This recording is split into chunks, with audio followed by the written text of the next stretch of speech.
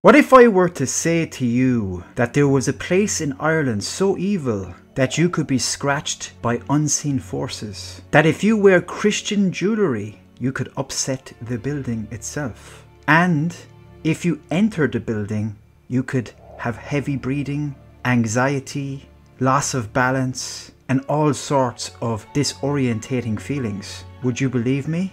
Oh yes, the Hellfire Club, one of the most frightening and evil places in Ireland, and an area that isn't fully respected for what it really is and what it represents. This place is perched looking over Dublin city from the Dublin mountains. The whole area itself, the valley, the mountain, is steeped in ancient lore and fables dating back to ancient high kings and the Fianna. Thousands of years old passage tombs were located on this very site, and this is where the problem starts. Because in the 18th century, an elite aristocratic politician, William Speaker Connolly, destroyed and used those passage tombs to build part of a hunting lodge which still stands today. This mere hunting lodge was built in the 18th century, and part of the passage tomb rocks were used in the fireplace itself. The roof that stands on the Hellfire Club today is not the roof that was originally built, for the original roof was blown off,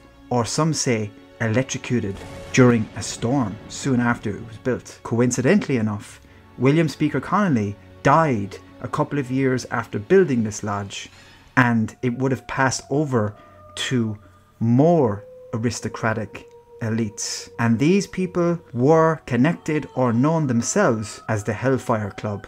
This group, potentially part of the Freemasons, or at least the members were Freemasons, used to refer to themselves as bucks or devils. This site was a perfect location for the debauchery and the acts that they wanted to use the place for. They used to be in a place called the Eagle Tavern, something to that effect, in Dublin City. But it was found out what these guys were doing, the sorts of sordid activities that were taking place, and they had to find something that was secluded, which is why they acquired the hunting lodge, which used to be owned by William Speaker Connolly. They moved their activities up to this lodge. It didn't last that long, it only lasted a few years, but what took place during that time brought a lot of attention to the local community, and so it was disbanded after a while.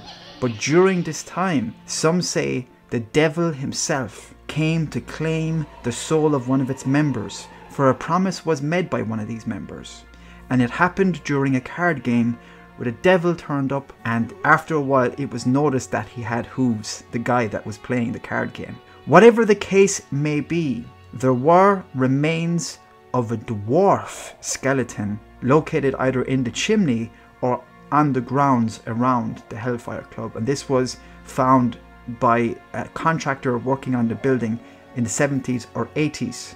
The reason why people call this place evil or dark is because of the amount of activities that happen to people while they're visiting. For me, in my opinion, just my opinion, unfortunately this place is a popular destination for regular hikers, and some people bring in their families and dogs up here. I'm not too sure why, because for me it's not safe. That's just my belief system. What stands there today is a stone roof, which was added after the original roof was taken down or destroyed during the storm. And this roof stands today, and actually the building looks really creepy because of this stone roof and the way it's just like a shell. For me, the building looks like some sort of figure or some sort of entity in of itself. It just looks terrifying. So the type of occurrences that happen to people up here is, and I have heard this firsthand from somebody that has zero belief in any of this, but they told me a story that happened, and they're not from this country. They went up with their family, and after visiting the building, they noticed later on that night that they had scratches on their skin, 3 scratches. Now I asked them specifically, did you scratch yourself off anything? And they were like adamant, no, nothing happened. They only noticed it that night, and they don't recollect any sort of scratching or anything while they were there, but they were they were in that building during the day. This kind of stuff happens. Apparently Christian jewelry can be ripped off or moved. People have claimed that they are short of breath, get very anxiety filled once they enter the place. They feel faint. Lots of investigations have taken place here as well, where people that have scientific equipment are picking up all sorts of activities, anomalies, things that shouldn't be there. Equipment is objective, it's just showing things that are not there to the physical eye or the physical touch. Other people have claimed to have seen solitary figures standing in windows in or around the building as they approach. And remember, a lot of this stuff is happening during the day, bar the paranormal investigations.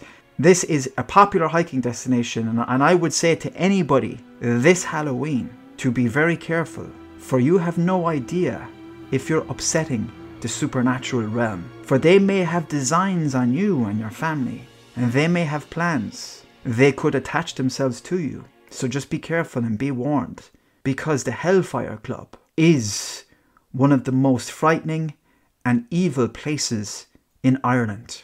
Would you believe me? Oh yes.